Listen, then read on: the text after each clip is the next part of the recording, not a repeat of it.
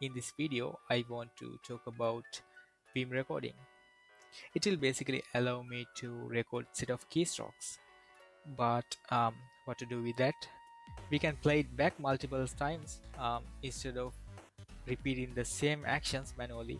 So here I have this test case I have copied from another file. Unfortunately, I cannot use it as it is. I want to change each one of these lines to something like this. So you can see the code before and after. Changes are obvious.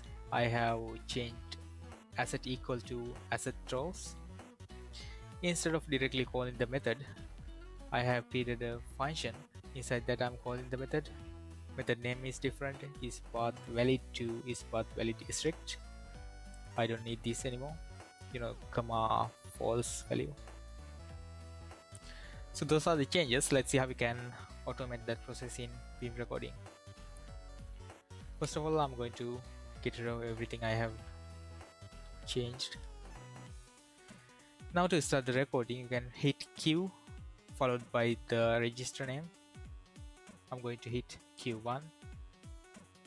You can see the recording status. It says at 1. That means I'm recording to register 1. Now I'm going to search for the word equal. Let's change that to throws.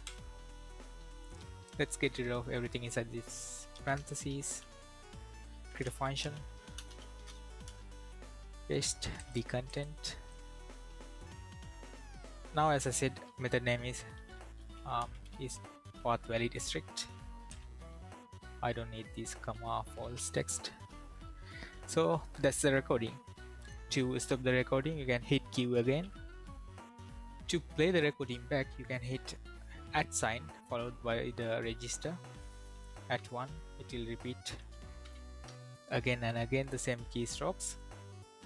Now let's say I want to perform the keystrokes for each and every these lines. There are 8 lines, so I want to repeat the same set of actions 8 times. What I can do is I can type 8, the number of times I want to repeat the same set of actions, followed by @ sign and the register. So 8 at 1 will repeat the same action 8 times.